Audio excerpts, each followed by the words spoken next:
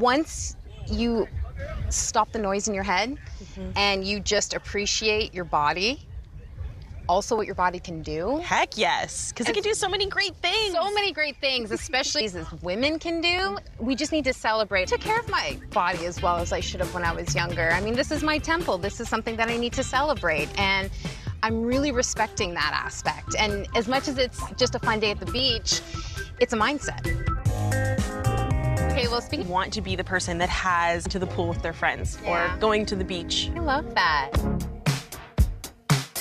I don't know part of me thinks, man, that could have been dangerous. There could have been full representation from like all walks of life, all body types, all races, all of that we have access to. And I think they want authenticity. That's it. Authenticity is such a big thing right now because there is a lot of noise out there for what's real, what's not. There's a lot of comparison. So the more that we can be authentic, better for everybody. Yes. Can we high five that, Brett? Yes.